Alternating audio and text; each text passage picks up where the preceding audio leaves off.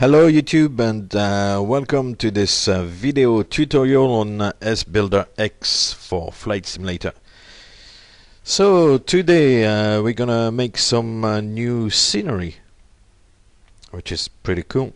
And in order to get SBuilderX, we need to go to ptsim.com, and this is the main page. Go to downloads. Download SBuilderX for FSX. Got the link here. Click download and install SBuilderX. I've just come across this software recently. It's been around for a while. I believe it's been around for maybe almost 10 years. But it's actually pretty good, and you can do some interesting things. Today I will just have a look at the photo scenery aspect of it, but you can do much more with it. I won't go too much into detail. Anyway, once you've installed and downloaded SBuilder, you're pretty much good to go. If you can't open SBuilder, it's maybe because you've installed it in program files and in your computer. You install it here in program files, but what you need to do is install it directly after your C drive there, and then you'll be able to open it, just due to some Windows permission. So depending on your Windows version, then you might encounter that problem. If you do, then just as I said, install SBuilder directly on the C drive. Anyway, after that, the second thing you need to do is to go to the forum and get what's called the tile server plugin into Google Earth, which basically allows you to get into Google Earth and get the satellite images or photos. So in order to get that little server plugin, you need to go to the forum and tile server plugin for SBuilderX. Here we are. Click on that, go to the last page, and it will be here, version 165. So once again, click download and install. And once you've got actually unzipped the folder, I will give you this Google Server version 165 folder. You can unzip it anywhere you want. I've unzipped it into tiles here in SBuilder, but you can leave it anywhere you want. Anyway, you need to open that, go on to 86, and then copy this Google Server DLL, and get into the main tile folder here, and copy and paste once again that Google Server DLL. It will replace the original one you had here, and get the latest one installed. So after that, you're all good to go. So now we can go to SBuilderX. Here we are.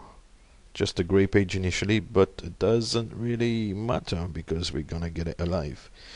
So our project today, I want to do a scenery of the island of Elba in the Mediterranean Sea, just off the mainland Italian coastline. So we're gonna call it Elba, click OK, and the first thing we need to go is to go to the position we want.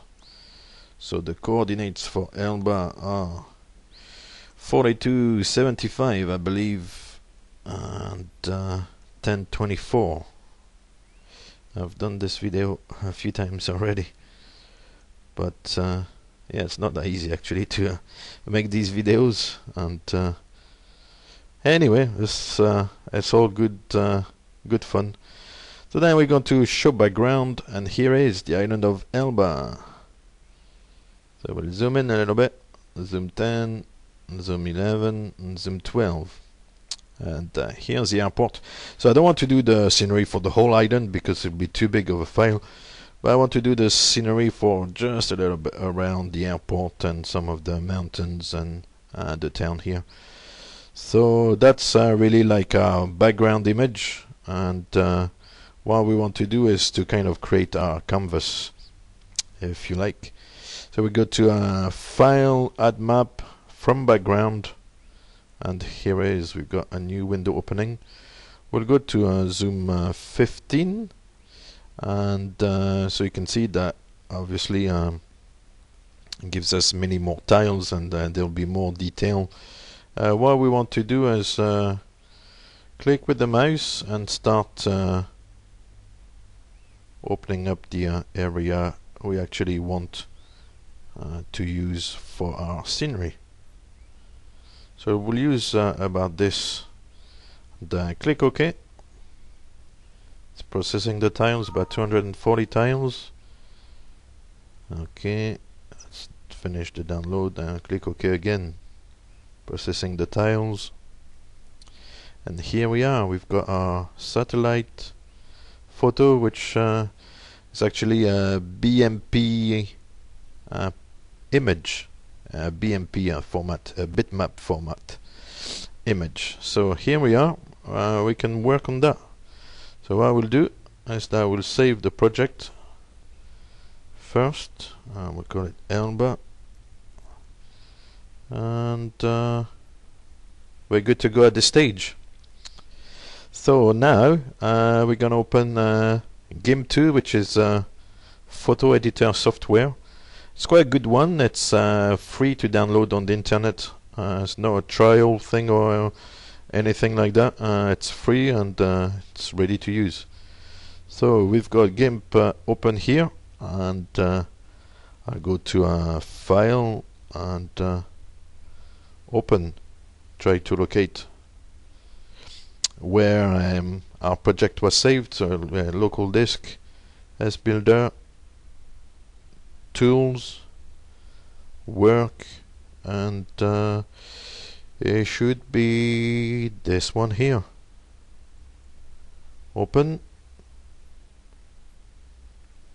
It's thinking about it, and here we are. We have our canvas. So that's all really good. So I'll stop the video now. This is the end of part 1. I hope you're following the process so far. If you have any questions, let me know. Leave any comments, and we'll continue the video with part 2. Thanks for watching, and see you on part 2.